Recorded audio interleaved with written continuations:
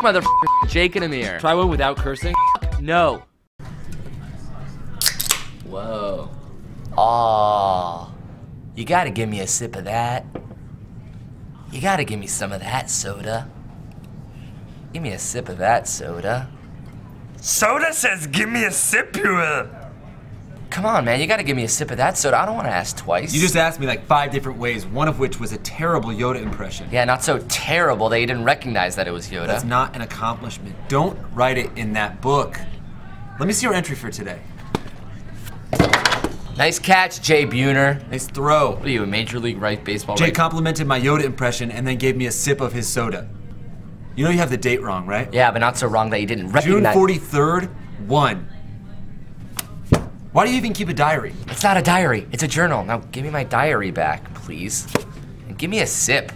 I gave you a diary, you give me There's free sodas, okay? There are free sodas in the kitchen 20 feet away. What do you want me to do, man? You want me to just move? Move there? Yeah, you want me to just heliport? Heliport's not a thing. It's a thing, you go. Teleport is the word you were looking for. Give me a sip, man. I'm busy, okay? Doing actual work. So can you stop bothering me?